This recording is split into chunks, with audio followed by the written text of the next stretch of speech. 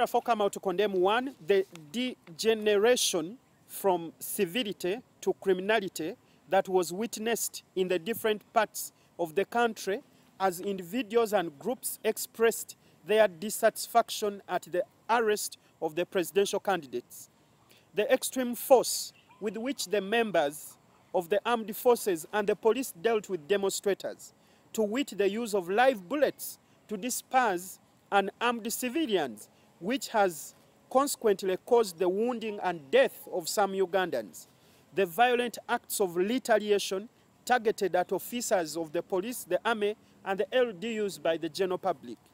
The high-handed treatment, including arrests, deterrence, and brutalizing of members of the media who had a mandate to ensure they informed the country of the developments.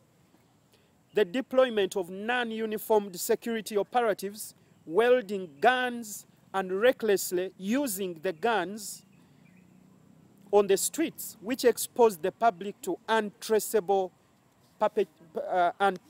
perpetrators. For police, there are procedures of how you change and heighten the levels. Police has a right to shoot you and kill you if you reach a certain level of violence. Can I repeat? Police has a right, or any situation, if you reach a certain level, they have a right to shoot you and you'll die for jail. It is very unfortunate when you hear a top government official saying that you can kill, that police can shoot and kill. That is illegal. It is not founded under any law. The role, the duty of the police is to protect, is to safeguard, is to guarantee order, but not to kill the very civilians they are mandated to protect.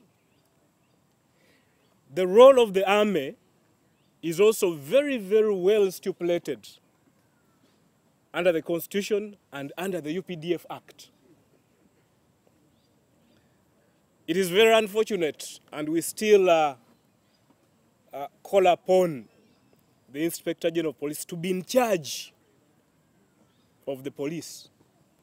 And because of the torture which was meted out by the previous forces, it was now a requirement that even if you have a uniform, you must have a name tag on that uniform, such that if a person has been injured by the actions of that person, it is very easy for a person to claim a right in courts of law that it is Frank who did this to me. Therefore, we do condemn in the strongest terms the persons who never had uniforms carrying guns. If, for instance, another person comes another day, not uniform, and comes and robs me, how will the police run away from it that it is not them doing it? How do we expect a vulnerable person, an ordinary person, to differentiate between a robber who has a gun and he has come to rob him and a police officer who has no uniform?